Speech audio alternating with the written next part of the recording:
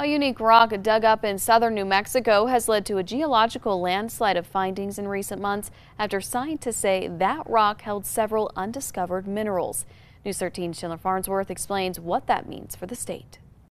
What looked like a strange rock several years ago now has become something much more. I'd say this is unusual in that it kind of came in a bunch, and that's not always the case. Geologist Ray DeMark found the rock while digging for fluorite around the Cooks Peak area back in 2016. He thought the rock looked unusual and shipped it off to Arizona to have it tested. Years later, the International Mineralogical Association have recognized these minerals as brand new discoveries out of New Mexico.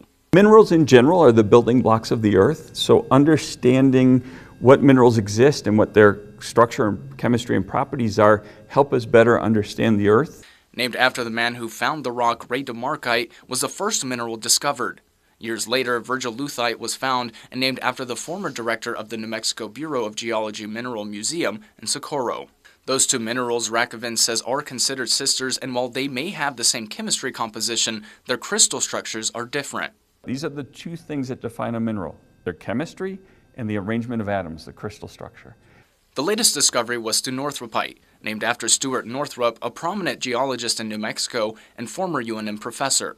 The minerals are microscopic and require special equipment to see them. As with many new findings, Rakoven says it'll take some time and research to find out if the minerals have any practical uses. Chandler Farnsworth, KRQE News 13.